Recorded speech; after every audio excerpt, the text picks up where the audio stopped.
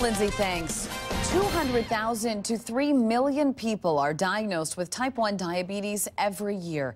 NBC 15's Sharon Yu met with two young Wisconsinites with T1D who have some exciting news to share. Lee, I had a chance to chat with 6-year-old Jack and 9-year-old Stella, who are headed to Washington, D.C. to meet with members of the Congress to lobby for type 1 diabetes research.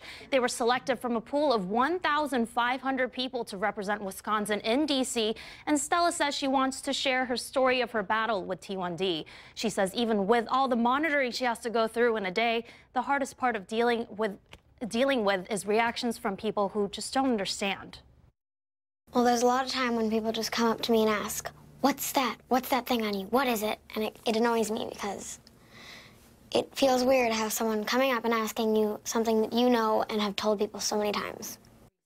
Jack's mother, Jessica, says she hopes they can secure funding to fuel research that already has been making big strides. She hopes newer gadgets will help ease the rigorous schedule they follow each day and night.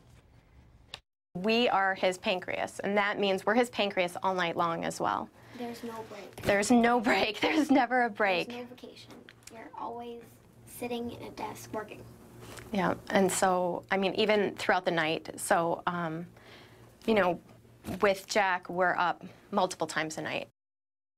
Now, they will be joining 160 other children to lobby for their cause. The Children's Congress will be from July 13th to the 15th.